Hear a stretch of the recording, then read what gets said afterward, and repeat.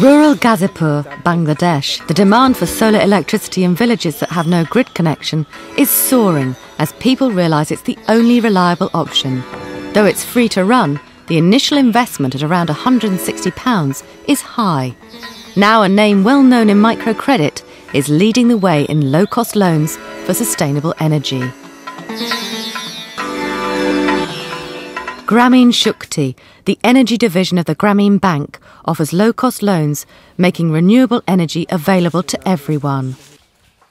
There is in Bangladesh 140 million, in the future it will be 150 million people. So we have to feed them by food, feed them by energy, so there is a huge potential, and especially renewable energy. The problem we face initially, the people have to pay upfront cash, but people don't have that kind of resources. So we develop a financial mechanism process. Grameen Shakti has installed more than 65,000 solar home systems in rural Bangladesh, more than anyone else.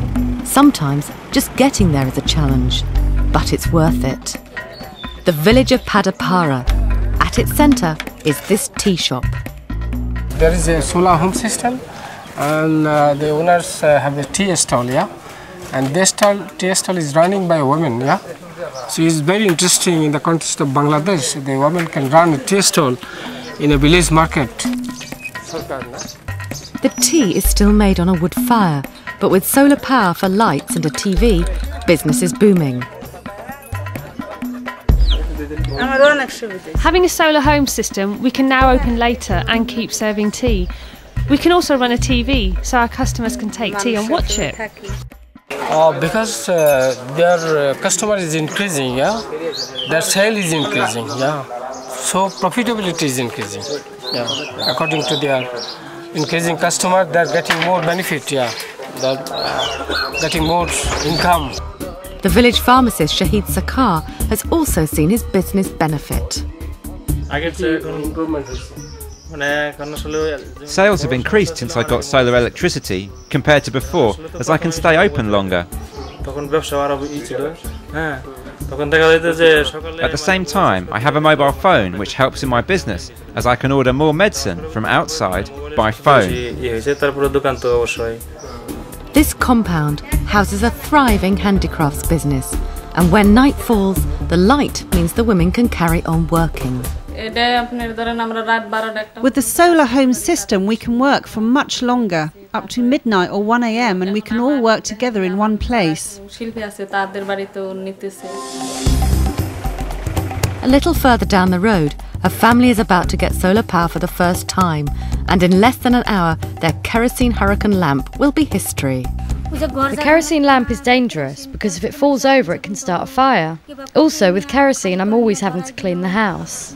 All the houses is now covered by the carbons, yeah? So they are now free from the carbons. One of Grameen's strengths is its presence in many rural districts of Bangladesh. Its network of centres allows it to carry out vital training programmes for the women who are the main users of these systems. The men are always working outside and us women are always in the home. So if there is any problem with the solar home system, we have to deal with it. So if we know the problems and how to solve them, it really helps. We like to expand it. So now we have 168 offices right now. It will be 250 by end of this year. So we like to open 200 technical center like this, Grameen Technology Center. Women from that locality, they will maintain it, and they are from the community. Across rural Bangladesh, remote villages are getting electricity for the first time. And it's not just lighting up their lives, it's expanding their ambitions. I would like to establish a garments industry so the women here can work and they will be able to live their lives with dignity and honour, getting a fair price for their labour.